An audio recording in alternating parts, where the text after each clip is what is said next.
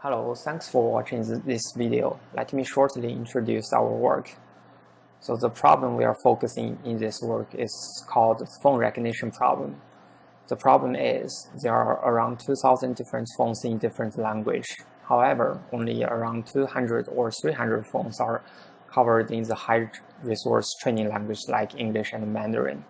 So our problem here is how can we learn the remaining phones even if we haven't seen them before?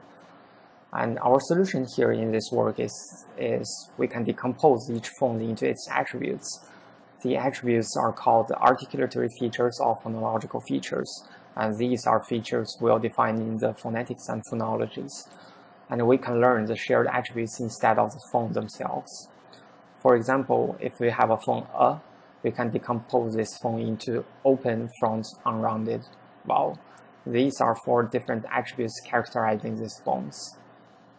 And a good point about using attributes instead of phone is that there are only around 25 well-defined attributes shared by all our phones. So even for an unseen phone, we can learn its representations through the shared attributes. We are using some embedding to represent those attributes. Here is our architecture. As you can see, we have some attributes embedding here, and we then use those attributes embedding to compute the phone embeddings.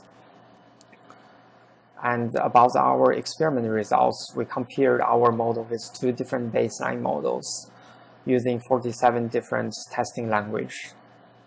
And we are comparing them using PER, phone error rate. And as you can see, we have 51% phone error rate.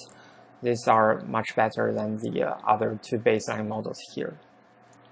And here's the plotting of our phone embeddings, and we can find a lot of interesting word-to-vec-like relations here, like K and G, P and B, Ch and Zh pairs. These are unvoiced voiced pairs, and there are also some other interesting properties here.